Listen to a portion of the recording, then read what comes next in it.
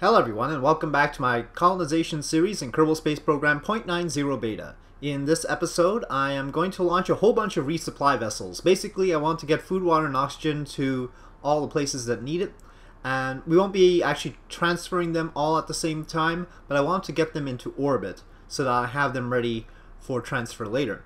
And so the first thing is obviously Lunar Station 1 needs to be resupplied in 4 days. That's the most pressing thing, but we also need to send some supplies over to Duna. We might as well take advantage of the Dres transfer, send some supplies over there with a scanner.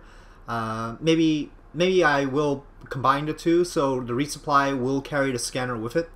And then we see that we have a Karbonite mining station. This one will remain in orbit around Kerbal until it needs to be transferred. And then Kerbal Station Core, we don't need the same vehicle for Kerbal Station Core. We could add more food, water, and oxygen and reduce the amount of fuel for that, because for Duna and the Moon, the fuel requirements are about the same. For Dres, we need more fuel. Maybe we should separate the scanner and the supplies in that case.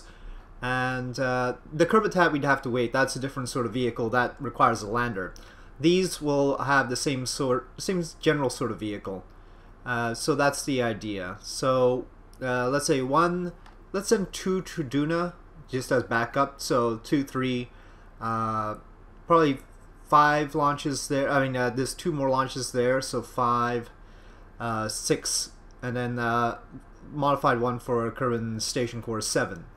So lots of launches to do. Some of them will look the same. Some of them will have minor modifications, and we'll take care of at least Lunar Station 1 supply transfer this time. Okay, so with that, let's go to the VAB.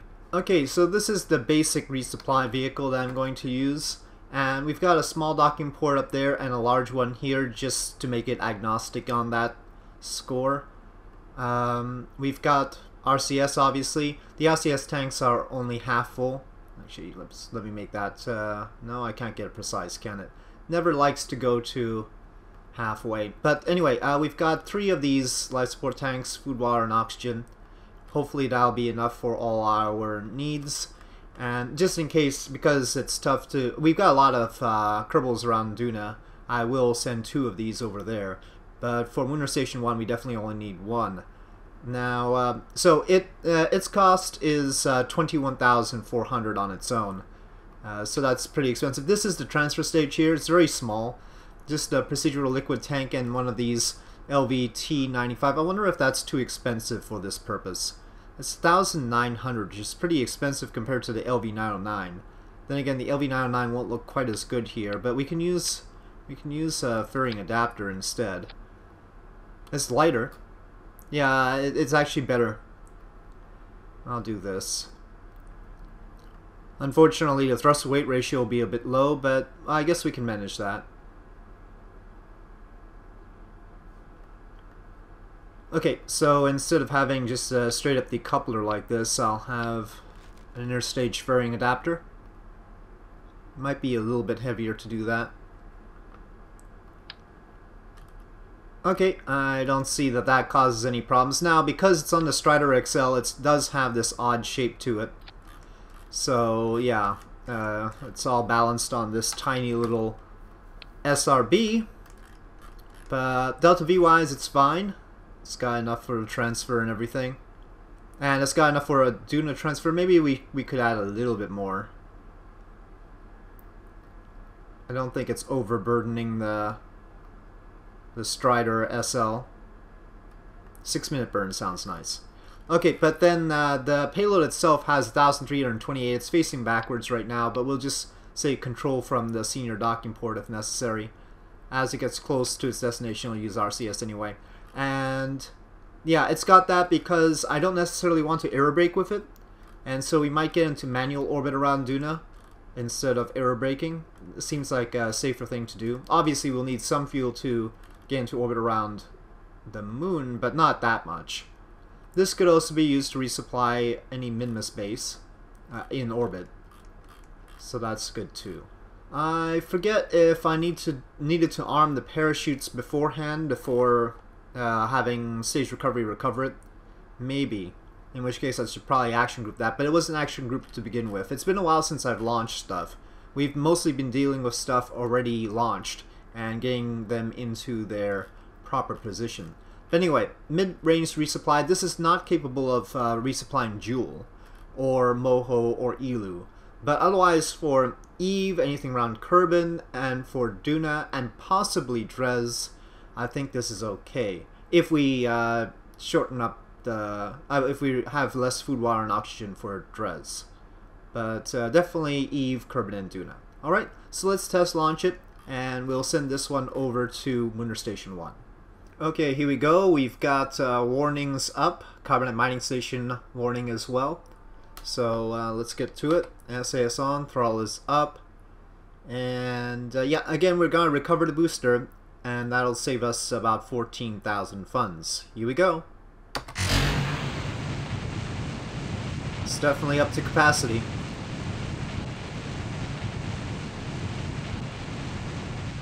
Okay, we are now past the speed of sound. Everything is looking good. 15 seconds left in the SRB stage. Or actually, that might be the little vernier thrusters I've got there. The Rockmax 2477s. Okay, SRB still going.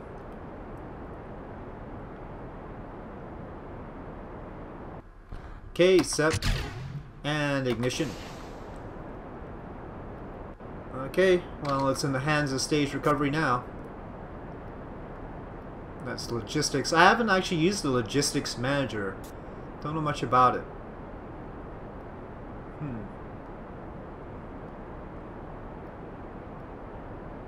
Stage recovered already? Wow, that was quick. That was very quick. How does it know already? Actually, 17,000 funds refunded. Okay. Should have had the fairing in 4 parts. That seems to be safer, but I think we can eject the fairing now. It's not that long stage. Yeah. Let's not have that staging go at the same time as those engines since they're facing the wrong way. Not a good idea. Okay, coasting to Apoapsis.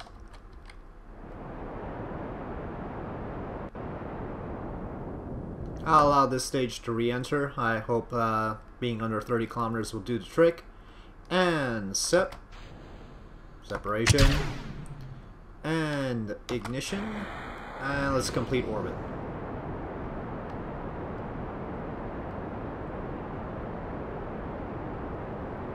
Solar panels out. The vehicle looks a little bit weird like this, but not too bad. I'm definitely overdoing it with the solar panels, but there's sort of something that's going to become a fixture on a station, so might as well have it supply the station with some extra power if it can. I mean, it depends on where it's located on the station. Sometimes it might not be able to extend its solar panels for fear of knocking into something else.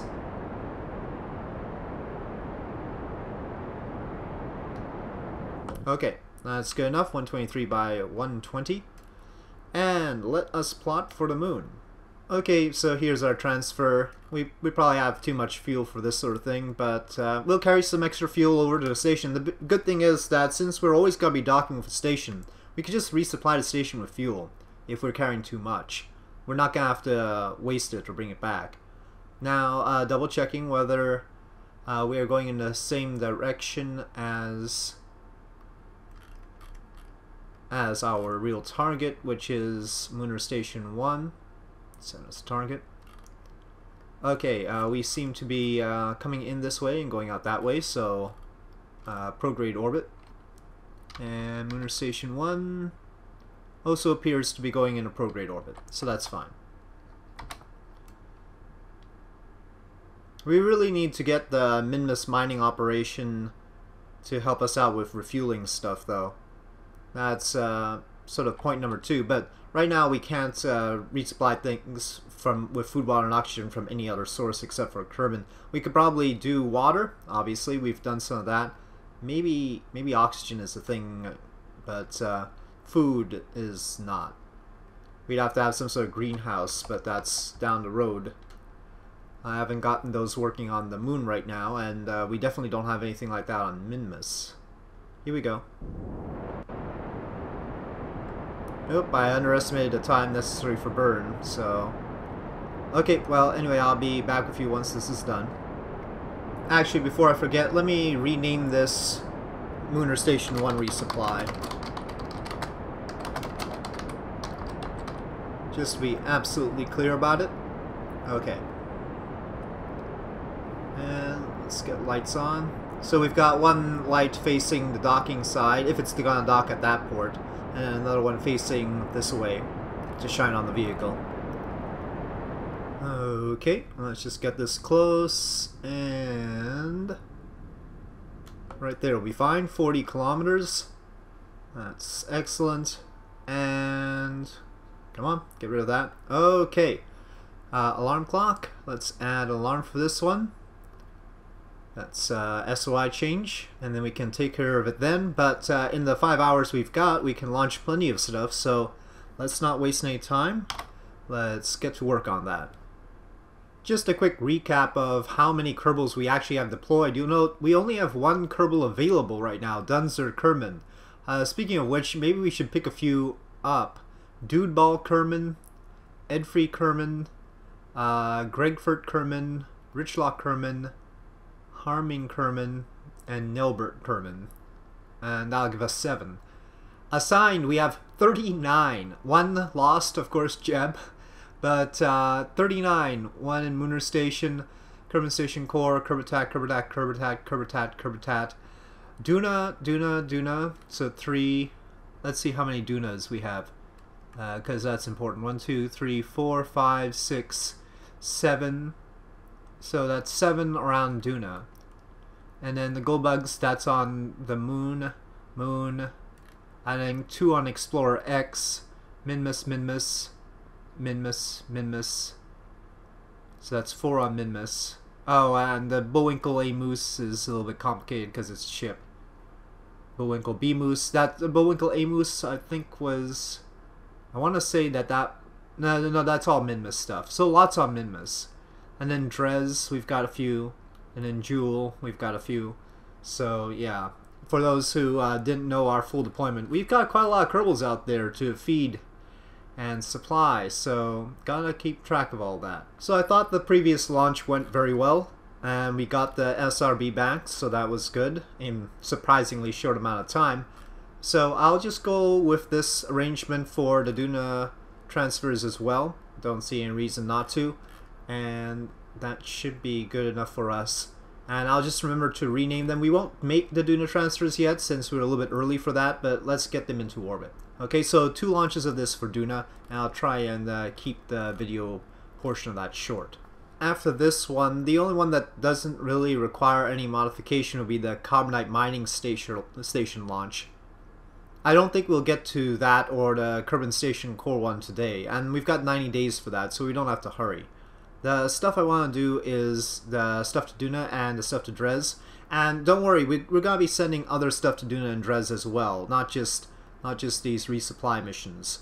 I'll be doing many more Duna launches in the next episode. I have to build them and think carefully about what I want to send. I want to look at the situation around Duna to see what they need.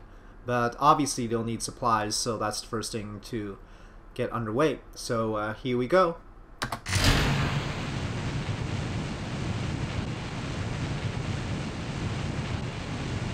Now I do keep the launch vertical for an extended period of time because the thrust weight ratio is so low. And so we have a somewhat odd ascent profile for FMRS. Not exactly a normal thing. I do keep it pretty steep during the SRB stage. And that's mainly because it never gets to particularly high thrust weight ratios on this stage. I think I ought to uprate this launcher. It's capable of much more than 18 tons to low Kerbal orbit, which is what I initially set it at.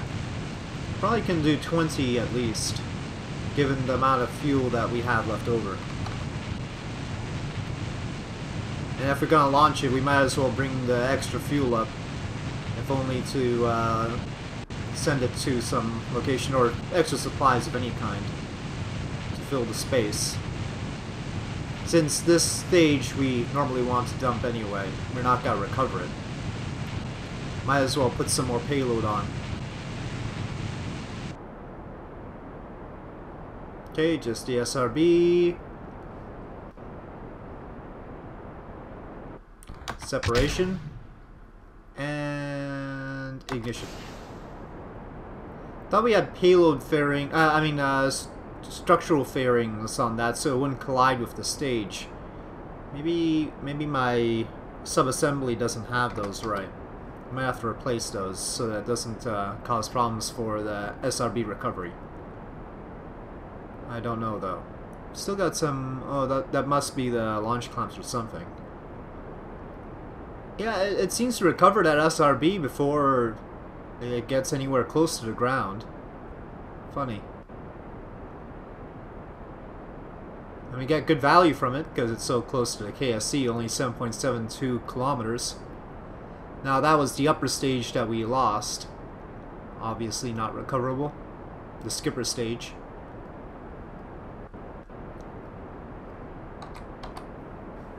Well, at least it did re-enter properly and get removed from the game, if you will. This is a pretty cluttered up save already. We've got like 60... this is probably the 66th flight in progress. If we take a look here, 147 pieces of debris that aren't being shown if I show them. I wonder if they'll hate me for it. I get the feeling it really doesn't want to show me those. Probably for the best. Nope. Okay, let's cut 130 kilometers. We'll head to Apoapsis.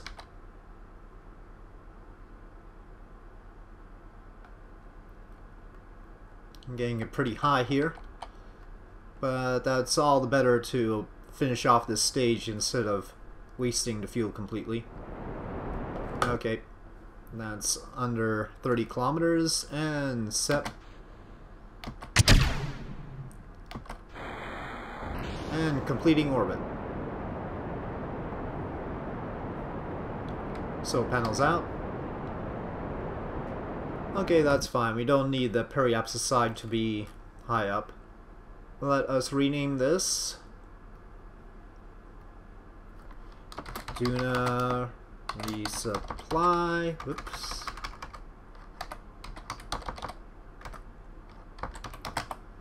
Not a very good day for typing for me. Okay. Very good. Let's get another one into orbit.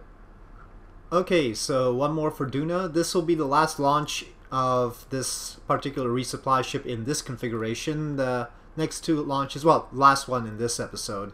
The next two launches we'll want to do are for Dres, and that'll need more range, and so we'll probably dump some of the food, water, and oxygen, replace it with fuel, and then we also need to put a scanner on one. Alright, so throttle is up, SAS is on, and let's go.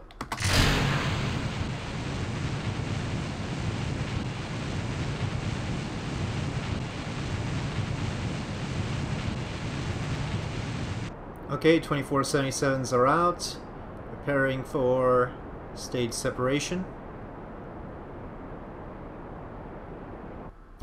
Stage set. I forgot to replace those fairings. Ignition.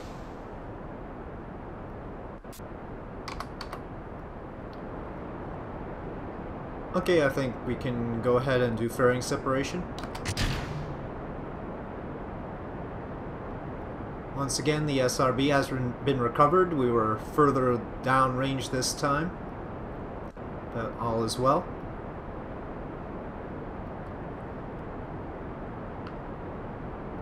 No indication that the previous skipper stage was lost yet, though. Hasn't come up with that message, I think, unless I deleted. No, I don't think I deleted it. No, so it hasn't popped up with that. I guess that hasn't even re-entered yet. Okay, while we're on our way up, I'm going to rename this, if I can get between the batteries. So, Duna resupply 2.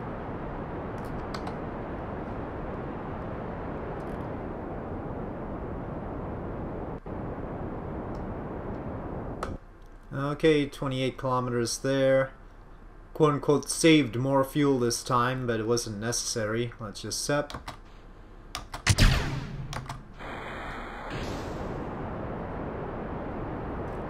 Green nav light. Let's see. Flash. Yeah, let's go with flash. That's good. I didn't even set the other ones. Maybe, what about just light on that side? Okay. Let's stop there. 134 by 116. And we'll let hold until we can transfer it. Alright, back to the Space Center. Now I have noticed that we do have a lot of science here, so let me take a look at the R&D building and see how we can deploy that before we launch anything else. So we have some possibilities. Here we can finally unlock the Gravioli. Surely we should do that. That's been a long time coming. We've also got an altimetry sensor, though we don't necessarily need that. These are just really big rover wheels, I think. Here we have experimental electrics, which basically just means more solar arrays. But we don't have enough for that. Well, we do, but I don't want to spend it like that. That's just bigger fairings and experimental rocketry. Taking a look here, got the cupola module, lander can. Funny, I thought well, I guess that was something else. Okay, they'll probably be asking us to put cupola modules on stations in the contracts if we get that. Probodobodyne Octo, that's about it. I really don't need the MechJeb features. Well, we've got the better winches here, and the infamous cubic octagonal strut. I suppose that could be useful. Well, the blue winches in particular. I haven't really been using KAS much. But yeah, okay, so let's get the Gravioli. And let's get the winches. And the cubic octag. And let's see here. Electromagnet we would get if we had 1,000 more. That's very good. And larger docking ports, it looks like. I don't know what size that is. I suppose it must be 3.75 meter. I'm not sure. Okay, well anyway, we've deployed some of that. We'll hold on to the rest. We won't get these just yet. Okay, let's go ahead and see what to do about Dres. So I think I'll start off with building the scanner is the most important thing. And so here we've got the planetary survey camera. And if you look at the KA100 detection array, the reason I got fooled, I guess, is because it says capable of scanning for high concentration of carbonite and other resources. And so I thought it would cover some of the other resources. Actually, it only scans for carbonite. So, well, this says find likely deposits of various crustal resources. Also, the detection array seemed a little bit less cheaty. It's got a mass of 0.05. This one's got a mass of 0.001, which is a little bit weird. I think it's got to be a little bit heavier than that, right? But anyway, we could put other scanning things on board, but they're very expensive. Like this altimetry sensor is 25,000. We've already got this altimetry sensor, I think, over there, but this is 13,000. This is 9,000. That's all very expensive, and I don't think I want to waste that kind of stuff on Dres. Now we gotta get a training academy. That would be good, but definitely not around Dres. So let's just focus on Dres, and the training academy we need to really add to our Kerbal station core is what we want to do with that. But let's discuss that when we resupply that. Maybe we'll add the supplies to this and launch it to the station, if I can remember to do that. Alright, so let me build this, make sure it has enough delta V. Probably the Strider SL will be overdoing it, but we might as well use it. It's just straightforward. But let me put this together. Okay, so what I've decided is that using the Strider SL will be super overkill in this case. So instead I've developed a smaller version, the super light, and what we've got here is the probe. It alone in this tank with this little engine has well, close to 2,000 meters per second of delta V. It's got a kick stage with 4,000. I think this is enough to get to Dres. I mean, whatever Dres can throw at us in weird weird orbital situations and need to slow down. I think this is enough. And it's also enough to head over to Joule and do stuff like that, which I also intend to do. I've called the probe Scanner Pro, and hopefully this is a very, very pro scanner. So yeah, this is the idea. There are batteries hidden by the solar panels, by the way. We've got these always open solar panels just in case. Antennae just in case. I thought about putting on the Gravioli detector, but the Gravioli is 8,800 all on its own. The probe right now is only 6,300. So I'm going with a light version. We'll have a dedicated science ship instead of having that on this probe. Otherwise I'll forget about it. The probe, the scanner is meant to be put it into orbit and forget about it till do its scanning thing, and we don't have to bother with it. I don't want to have to add something that I need to, you know, turn back to whenever I get a contract to get some science, right? I want to have a science ship for that sort of thing. Okay, so yeah, kick stage, and then instead of a skipper, obviously that would be too much, we have an LV-909, and then it's still a recoverable booster. And of course, if I had the original booster, I could get it all the way into orbit just with that booster without having a second stage. The problem is, deadly reentry should be destroying it on the way back down. It would get too far to orbit. And so what I have to figure is that I don't want it to go so far. And so in that case, I've decided to shorten this up. It has much less thrust than it used to. In fact, I'm going to reduce that a little bit. And let me reduce the burn time. Yeah, okay. So I'm still making tweaks to this. Not sure if it's going to work out for us exactly right. And not sure still that this is really a recoverable arrangement as far as deadly reentry is concerned, but we'll see first whether stage recovery has an issue with it, and then I'll think about whether deadly reentry is really happy with this sort of thing or not. Okay, I'm in sort of a hurry, so I want to get this on with. Let me just double check that I've got okay, so solar panels are on action group 1. Okay. So let's get Fairings on, save, and then we will launch this. Okay, here we go. This is looking sort of ICBM-ish. Doesn't make me feel great about it, but hey, if it works, it works. Let's find out. Throttle is up, SAS is on, and this is going to have quite a thrust-to-weight ratio. So let's get ready and go.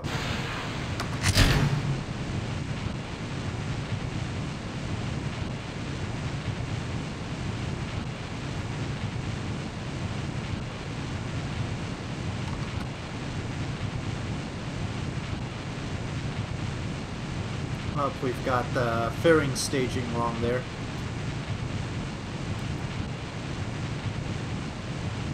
Okay, we're already above the cloud layer. We are past the speed of sound.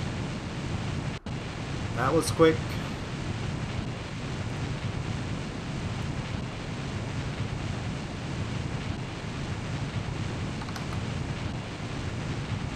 It's not correcting properly. I mean, the power of the verniers hasn't changed. It's just the relative power of the SRB compared to the mass of the rocket. Oh, this stage alone is going to get us to our apoapsis. And probably a bit more than I'd like. Obviously, can't shut it off, so we're going to end up a bit high here.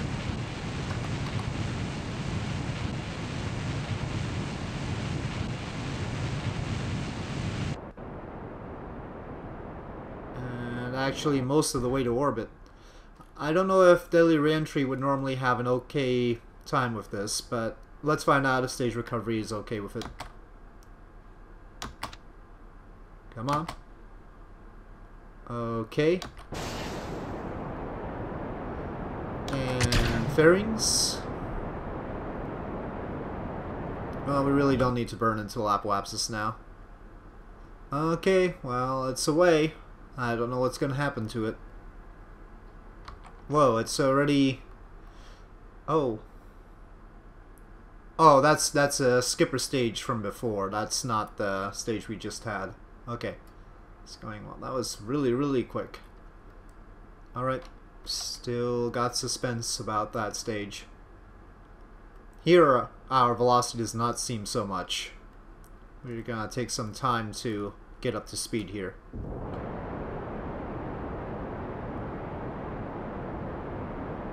Maybe should have started out a little bit earlier. We'll keep the LV-99 stage. It'll start us out on our trip to Dres, I guess. We are already going down. So maybe I should pitch up a little bit. Okay. We don't have to go too high on the periapsis. That'll do. 172 by 100. Still no word about the SRB stage. I wonder if maybe Delhi Reentry did get it. Gonna keep time warping. Oh, no, wait. We've got stage recovery. Okay, well, the stage was recovered, and I assume for its full value. It cost less because the SRB was smaller. Okay, well, that works as far as that's concerned. At one point, we'll need to follow it down to see what really happens with it. Okay, so this, I'm just going to rename it and be a little bit more specific. Dres Scanner Pro. Uh-oh. Bit of stickiness there. Okay. Alright, so we've done a few launches. I think I'm going to call it here with the test of a somewhat new rocket. And I'll proceed with other things next time. The reason I'm not going any further is because I haven't built the stuff for Duna yet. And I want to get that stuff built and launched before proceeding with anything else. So, Dres, I don't know if I need to resupply or not. I'll take a look at its food, water, and oxygen situation for the Kerbals over there and see whether I really need to launch something for them. And we might pack that in with something else. So far, we've got this probe that we really needed, and so that is the most important thing to send over to Dres. Alright, I think that about says it all. So, tune in next time for the rest of our Duna reinforcements. And if you enjoyed this video, please do press like. If you have any comments or suggestions, please leave them in the comment section below. And I'll see you next time.